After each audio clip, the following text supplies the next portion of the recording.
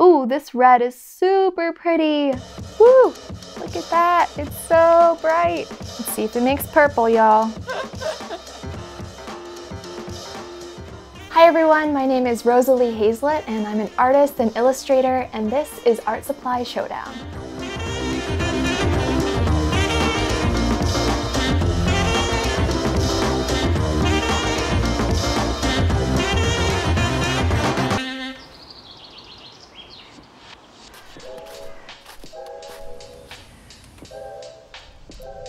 I'm a nature illustrator and artist, and I use watercolor for pretty much all of the work that I do.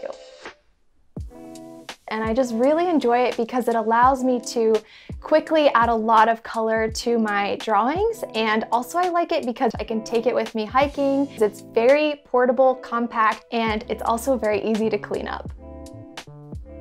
Every watercolor set is unique, just like your needs as a painter, so in this video we'll be testing 3 different kits to determine which set is best for you. The 3 watercolor sets that we'll be testing today are the Angora set, which is about $12.99, a Handmade watercolor set by Greystone Arts, which is about $70, and a Schmincke travel set, which is $130. To get started, I'm going to be doing some basic brush work with each of the sets. And the things that I'm really going to be looking for are vibrancy, layering, blending, and lift.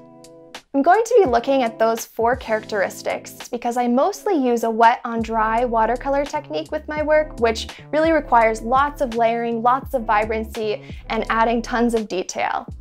And then after that, I'm actually going to be taking you through my entire painting process with each different set.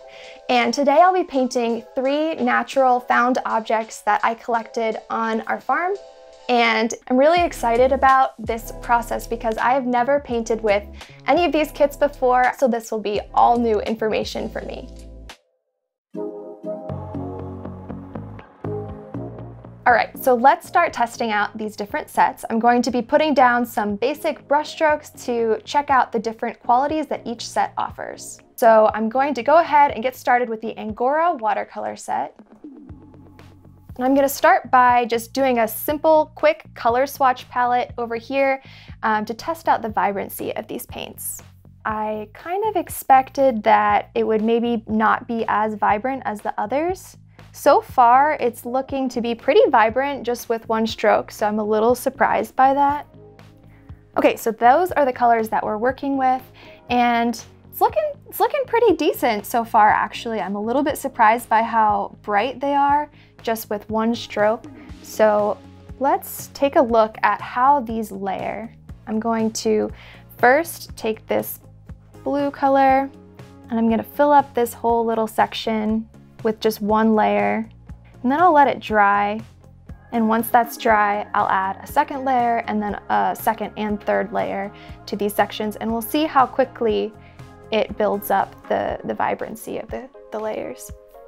One of the really unique qualities of watercolor, and one of the qualities that I love about it, is you can create these super smooth, watery gradients between 2 colors. So for the blending section, I'm gonna test to see how 2 different colors merge together, and if they create a nice seamless transition, that's something that I'm looking for.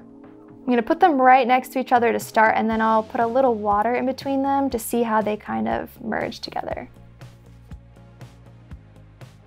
Ooh, that's kind of cool. So yeah, I think it's doing kind of what I expected it to do. I don't see anything that's wrong with the way that this is blending.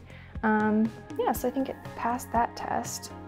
And then lift refers to how easily the paint comes up from the paper. So even though you can't erase mistakes with watercolor, and that's what stresses a lot of people out about it, you can lift up the pigment from the page by adding a little bit of water over top of your mistake, or if you have an area where you accidentally made it way too dark, you can put a little water on top and then lift it up with your paper towel. And I've noticed in the past that some more expensive paints don't have quite as much lift. So that's kind of one of those things that it's like, maybe the more expensive paint isn't better for you because you like to be able to correct your mistakes as you go.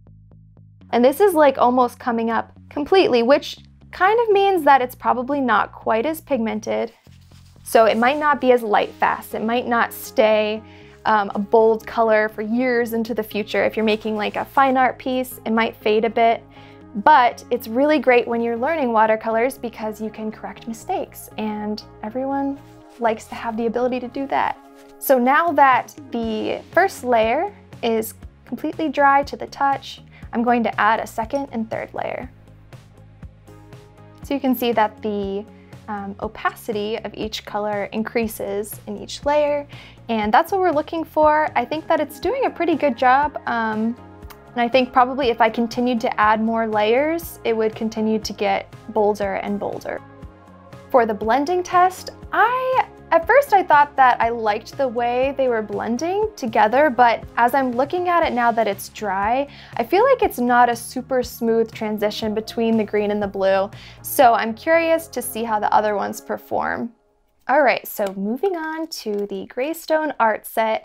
Super stoked about this because I've tried 2 different handmade watercolor paint brands before, but I've never tried this one. And as soon as I opened this, I noticed just how beautiful these colors are. This is totally my aesthetic, so I'm very excited about this. That's a little bit weaker than I expected. Ooh, this red is super pretty.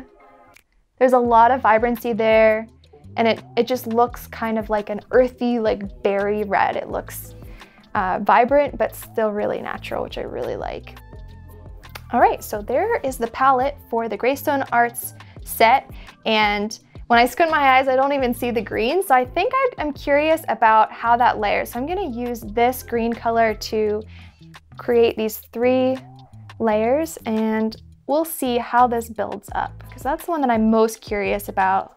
And I think another thing that I'm noticing is this paint, it's helpful to wet a little bit before you start working with it. And that's the case with some paints. You can put a little dot of water on top of each pan, let it sit for a few seconds, and then you start working with it. I think if I had done that up here, it would have been more vibrant. Okay, and now while this dries, I'm gonna head down here and try to blend 2 colors together. And yep, they created a nice little orange color. It's looking pretty good, but what I learned with this test is that I need to give it a few seconds to really see how well it blends together. Ooh, wow, this is really lifting up. So now that the first layer of this green color is dry, I'm going to go ahead and add the second and third layers.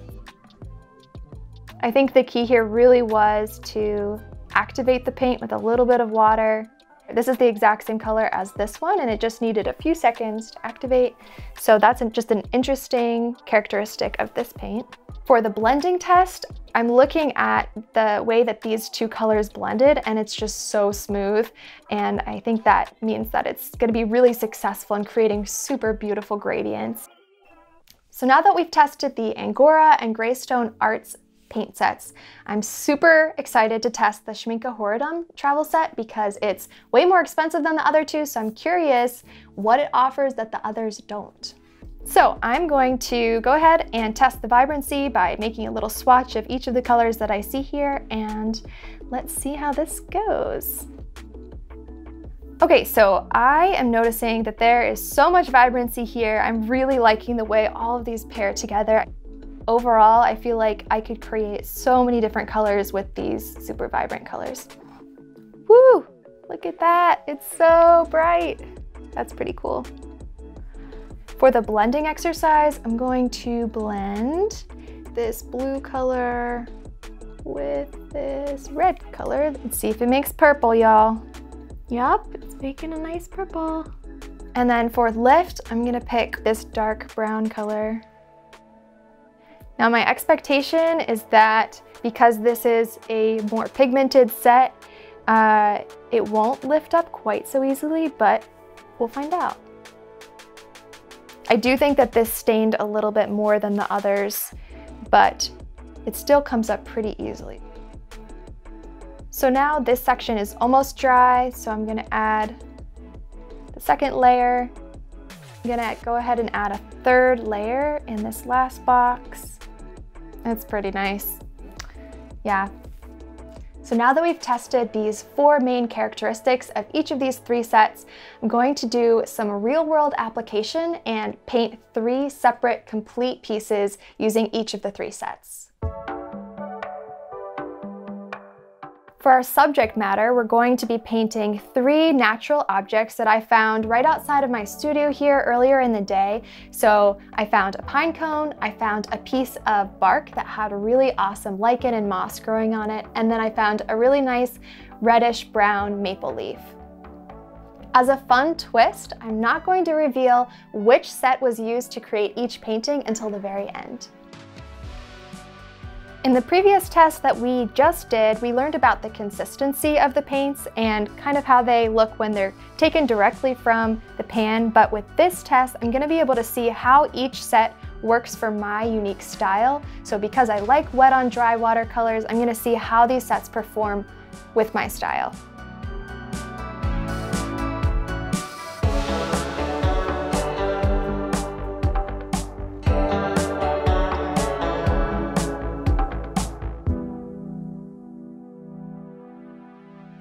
Okay, so for the first painting, I used the Greystone Arts palette. For the second painting, I used the Angora watercolor palette. And last but not least, for the third painting, I used the Schmincke travel set. So as I was painting the pine cone with the Greystone Arts palette, I noticed that there were a lot of nice vibrant colors. I especially really liked these dark shades. I felt like the red was super rich and this like dark gray color was super nice. In the initial test, I was a little bit worried that maybe the colors wouldn't be as vibrant as I hoped for, but that was because I hadn't yet activated the color by adding water and letting it sit for a few seconds. So now I know going forward with this palette, I do need to activate the colors before I get started. This paint palette allowed me to achieve all of the layers that I wanted to. I didn't feel like the colors were, as soon as they dried, just kind of fading back into the previous layer. I felt like each layer held its own, and I was able to get some really nice greens and reds, and yeah, it was just really easy to make colors pop with this one. So my experience with Angora was surprisingly delightful. I expected to not like it, I'm gonna be honest. I saw it and it kind of looked like the kids' Crayola sets that I had when I was little, and even when I was like 5 playing with watercolors and I had those sets, I remember being very frustrated because they didn't do what I wanted them to do. So that's kind of what I was expecting with this set, but I was proven wrong because I honestly forgot that I was using the cheaper set as I was working on this, and it just felt like any other watercolors that I use that I enjoy. So I was pleasantly surprised by this. One major drawback for me was that I think there was a lot of blending that was kind of nice. Like there's some nice variations in color that I was going for, but the colors were absorbed into one another in a way that makes them look a little bit duller. So that's something that I will note going forward if I decide to use this kit again. And then with the Schmincke palette, I overall really enjoyed this experience. I felt like I was able to get all of the beautiful greens and blues that I was looking for, and I could really tell that there was a lot of extra pigment in there because I could see the color blooming into the cup as I was washing the brush off. And with the Angora set, whenever I would rinse my brush out, I noticed that there wasn't a lot of color that was filling up my water cup. So it kind of made me think maybe there's less pigment in this one than in this one, and also in the Greystone Arts set. With the Schmincke set, it blended so well. So I was trying to create some soft gradients between yellow and green and blue, and the colors were just coming together so beautifully. And that's something that I noticed in our initial test with the Schmincke. It definitely took the award for best blender. So I was pleased to be able to use that in this like hands-on application and see that it definitely was performing really well in that category. One thing that was confusing to me, they have 2 blues in the same set, and with only 8 colors, it seems like maybe a different color would have been nice to throw in there to give me more variety, but that's not a huge drawback for me because I use a lot of blue.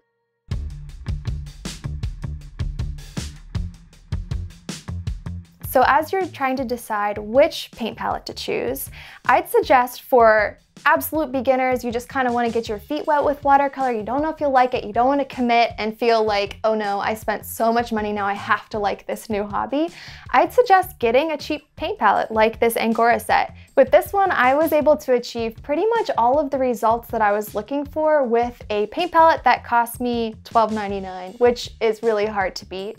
I would say that if you have experimented a bit with watercolor and you're like, yes, this is for me, this is my new favorite hobby, or I want to, build on my skills with watercolor, it might be time to start saving up for one of the more expensive sets, because you can create paintings with these two sets that you know will survive the test of time, and in 20 years you can still enjoy that painting that you spent a ton of time on.